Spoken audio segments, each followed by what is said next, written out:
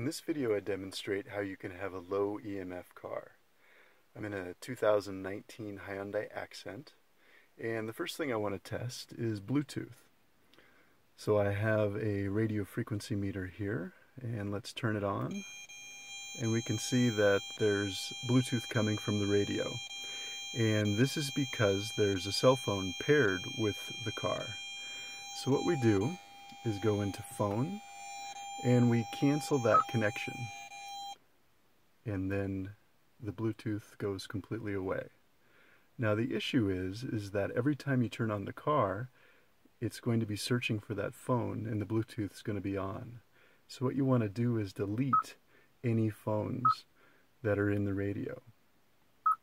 And if you have a rental car, sometimes you have to delete a dozen phones, and this will make it so that there's no radio frequency. Now the second thing I test are magnetic fields.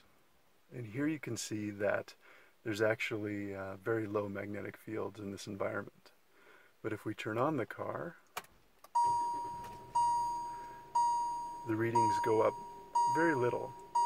And this shows that this is a low EMF car and is a healthier one for us to drive.